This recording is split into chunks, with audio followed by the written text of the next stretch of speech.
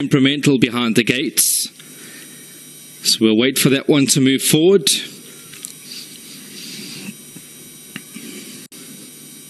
Goes up. We're just about set, ready to go. Starter pulls the lever. They off and racing.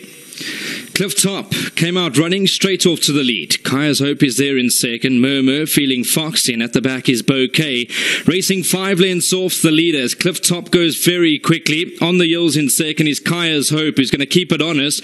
And they've gone 5 lengths clear, feeling foxy. So the front pair have got away from the field. Murmur's racing 6 lengths off the leader, and Bouquet's at the back end of the field. So Cliff Top, he's still in front. He still seems to be going nicely for now. Kaya's Hope is on the inside, going to try and lay down a big finish. Further back to the likes of Feeling Foxy, but Cliff Top is still being confidently ridden out here. He's got a length advantage. In second is Kaya's Hope, and then comes Feeling Foxy. Out in front is Cliff Top. He needs to pull out more now. He's being asked the question. Kaya's Hope is back in second, but trying to lay it down, and Cliff Top has come under pressure over here. He's had enough for now. Kaya's Hope on the inside. Out the pack is Feeling Foxy. Kaya's Hope, then comes second Cliff Top, who's trying to lift again. Feeling Foxy, Murmur's lashing home. Murmur, Feeling Foxy, and that's one for the books.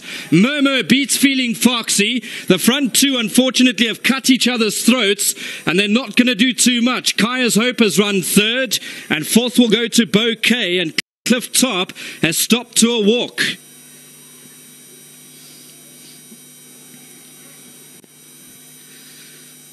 Well.